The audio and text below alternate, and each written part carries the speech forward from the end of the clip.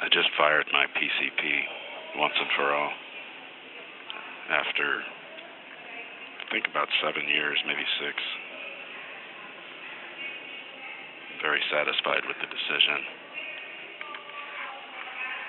If anything is left wanting, it's that I should have done it a long time ago.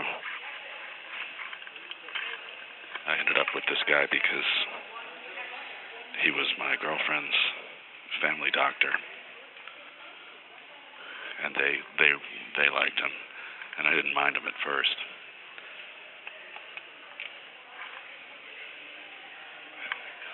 But he's Asian. I think he's Korean.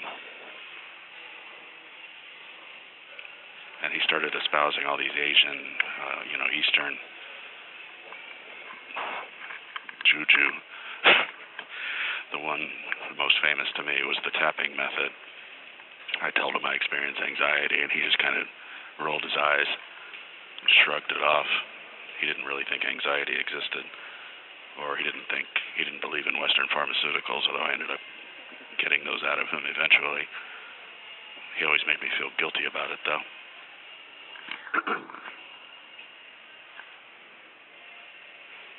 He went off one day on the tapping method. I told him I experienced anxiety and depression, and he says, well, just spend, a half hour of your day tapping yourself on the head and shoulders and face and just wherever. Find your sweet spots. And he starts tapping himself like a bongo drummer, and he says, just do it like this. Like, depression hangs out here. Tap here for a little longer than anywhere else, and anxiety hangs out over here, so tap yourself on the shoulder for several minutes a day. And, he's a nice guy. I'm not going to say anything because he's a nice guy and means well, but I'm just making quacking noises in my head as he's going through all this. So today, I went to a new PCP. I ended up, another reason I ended up with that guy, besides him being a girlfriend's family doctor at the time, was I had to fire all my other doctors thanks to Obamacare.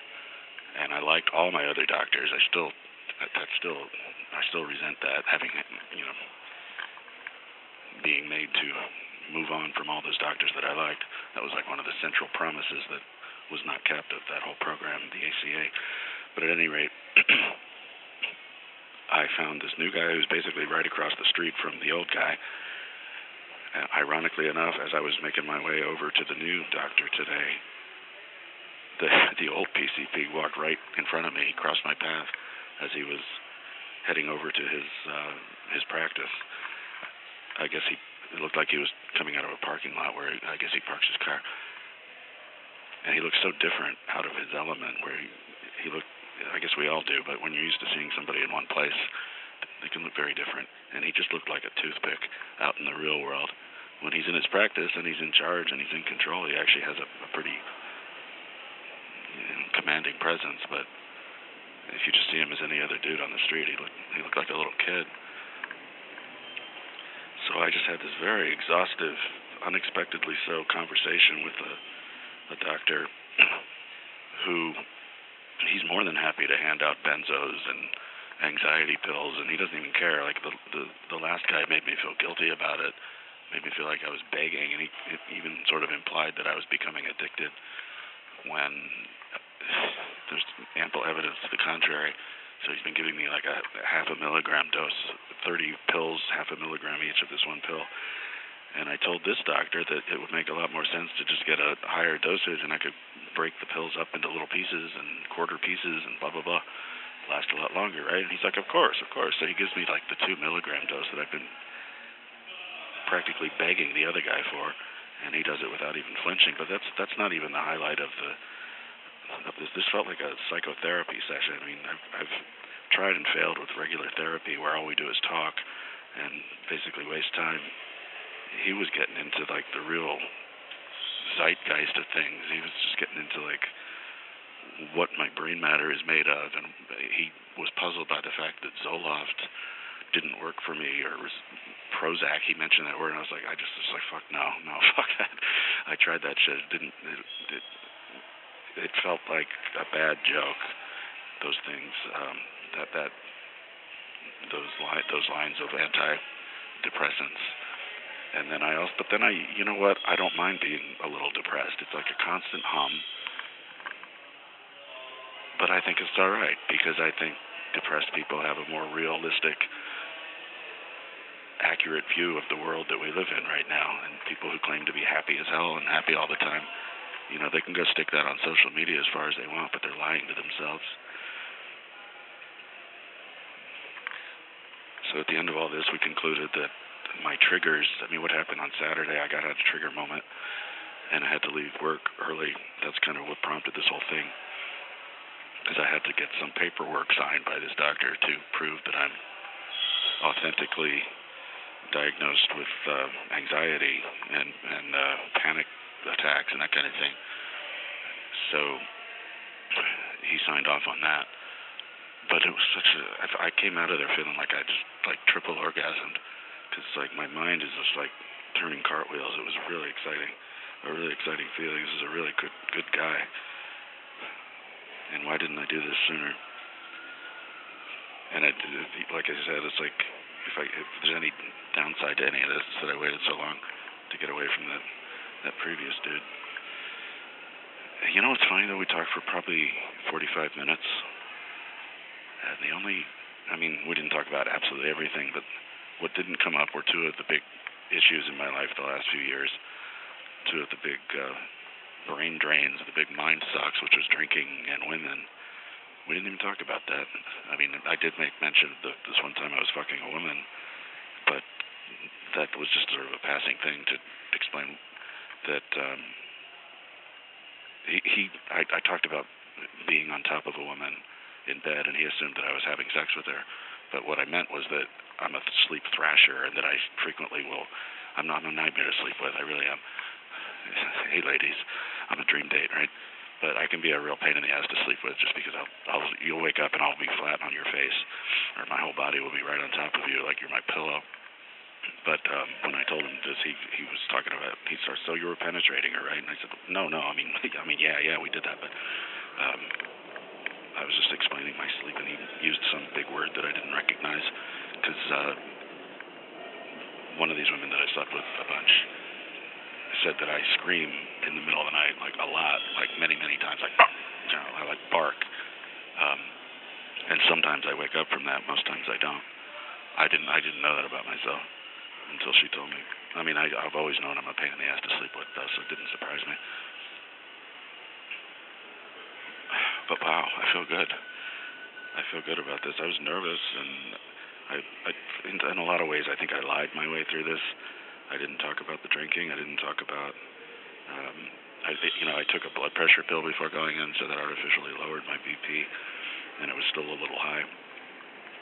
In that sense, I feel like, and in other ways, I feel like I lied my way through this. But guess what? Everybody knows by now that lying works. Lying is how you get ahead in life. Lying is how you get through.